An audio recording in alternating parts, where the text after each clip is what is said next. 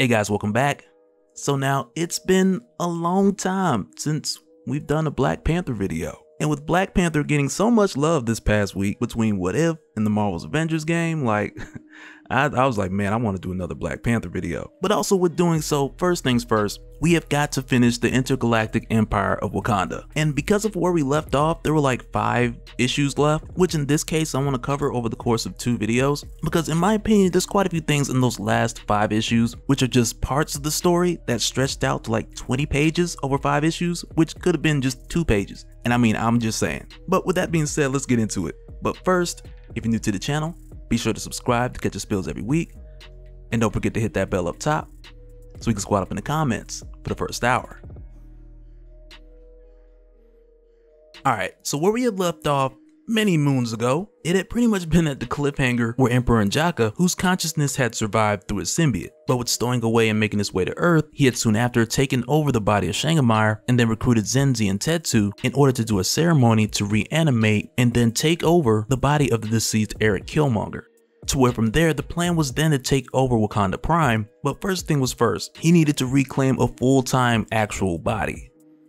But from where we left off before, this resurrection / possession, it was successful, and in some ways a little too successful. But we'll get into how and what exactly that means as we make our way through this. But with the resurrection being complete, your Killmonger symbiote, which is what I'll just call him for the sake of this video. But with the resurrection being complete, also keep in mind that back at the time, with help, he had also gained access to the gate, which had allowed ships from his galactic empire to make their way here and protect him during the resurrection ceremony. And with this being more than enough to hold off T'Challa, Okoye, M'Baku, and that's future M'Baku, gotta say that. But with just only a few of them coming here to stop the ceremony, just a few of them alone, they couldn't stop N'Jaka, with him now having his ship and a portion of his army here. And because of that, T'Challa and the others, they had to leave and regroup, and N'Jaka, who is now like your Killmonger symbiote, he had then also left from here to go to his Imperial flagship. But also what this did with both Wakanda Prime and Emperor N'Jaka having access to the gate, like this had then led to like your battleship standoff between the Maroons, who are alongside with Wakanda Prime, and them trying to keep your Killmonger symbiote from bringing in more backup through the gate from his empire to invade Wakanda Prime.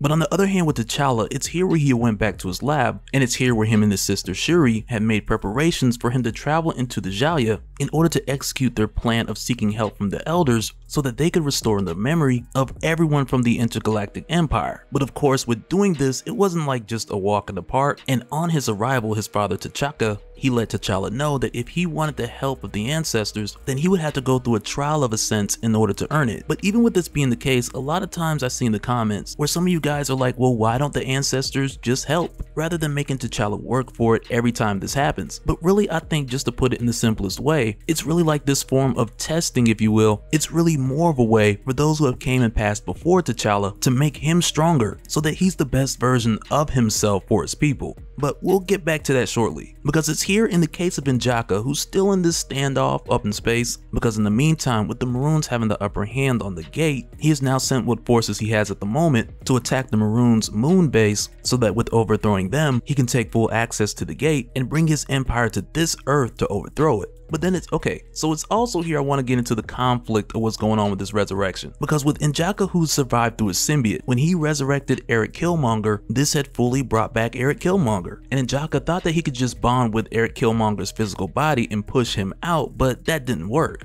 And at the least he would just take Killmonger's memories, but even still, N'Jaka's expectations were that there would be one consciousness in that body with the possession of the symbiote. But of course that didn't work out, so now here the two of them are at odds about who should really take the lead. But then also when N'Jaka tells Eric that it's getting warm in their ship, which he told him a few times like something just wasn't right. But when he says it again, the Maroons then fire on his Imperial flagship, to where then he just gives the order for all of his men to fire on their ships and just blow the Maroons to pieces, which initially destroys one ship. But it is then here where we see what Wakanda Prime and the Maroons have been working on in the background, which is actually storm tapping into the different fields of energy and all the different microclimates in space, to where she then reaches in their ships and cuts off their oxygen. And it takes her a while to build up to it, but even still, it's Omega level. And really, like with seeing this, like I wish we would get more of these moments of storm in space, because the last time that I can think of, like just off the top of my head, was way back when we talked about like Black Panther versus the Silver Surfer and Galactus. But also like even seeing this, like one of the things we also know, and it's even something that N'Jaka mentioned at one point in the series, is that even with Storm being this powerful, with her being able to manipulate elements of weather anywhere, but even that is still restricted by the limits of her fatigue. And with N'Jaka going against the Maroons and attempting to seize Wakanda Prime, that's also something that he was kind of waiting for. But even with anticipating it, like he was hoping he wouldn't have to get to that part. But with him expecting it to happen at some point, he also knew that whatever great feat that she would do, she wouldn't be able to sustain for a long time.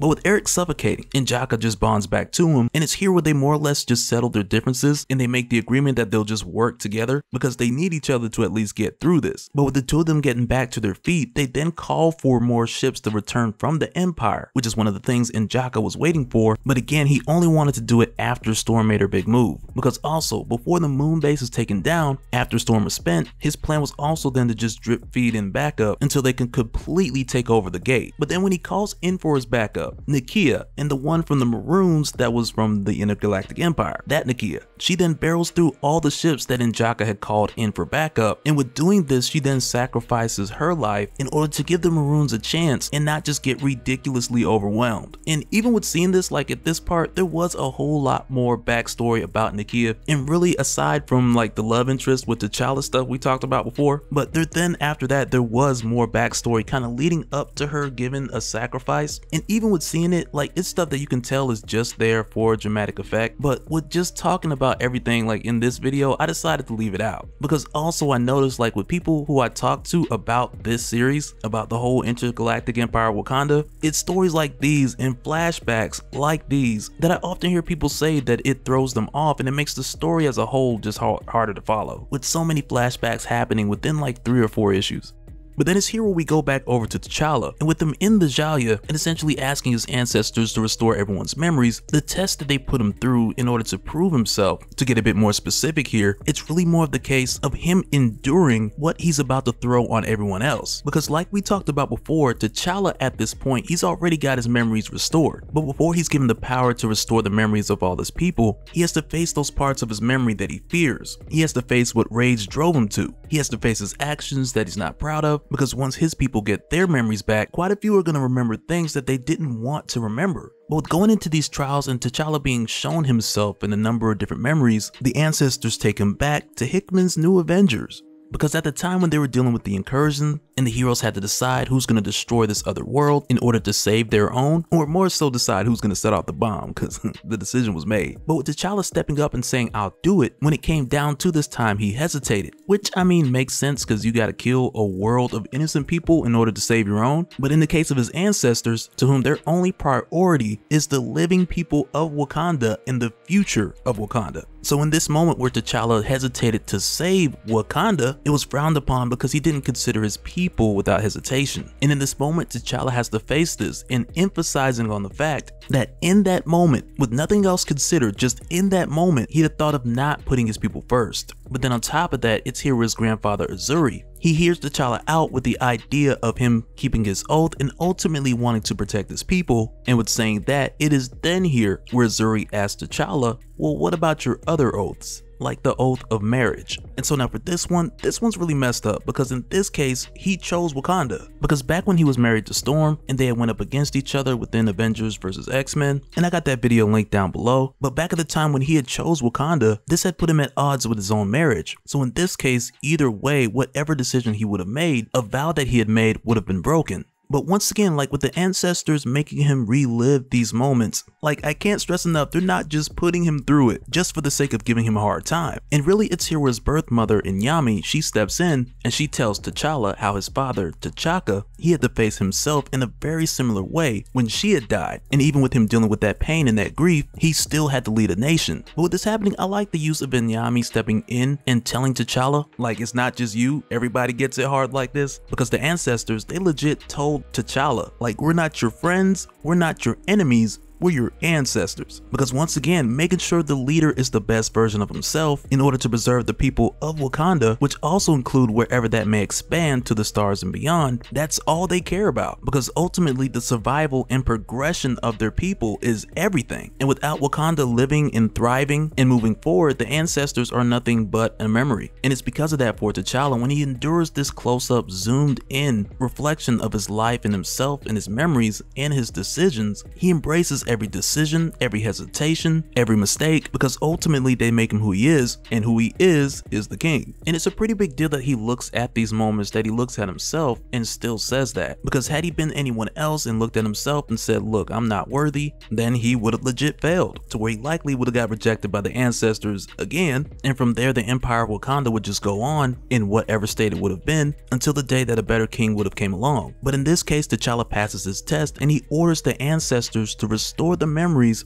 of everyone from Wakanda, to where at his command they do exactly that. But even with this taking place, keep in mind that even the Intergalactic Empire of Wakanda, though it's under the rule of N'Jaka, it was established after Secret Wars by T'Challa. And even though he sent the Alpha Flight ship into space to where it went 2,000 years into the past, to where from there it expanded and conquered other worlds when N'Jaka overthrew the most recent king. But with it now today being a 2,000-year-old advanced empire, to where now Wakanda, it also includes different alien species, whether they stand with the Empire or whether they stand with the Maroons, every last one of them gets their memory back. And with the way that N'Jaka's empire was set up, with wiping memories and recycling oppressors, a ton of his men then turned on each other once they realized what they had done to one another and each other's families, to where one of these guys, like, they murdered his family and they made him watch. So now all those memories have just come back like a flood. And because of that, N'Jaka's men, they then start to just randomly slaughter each other.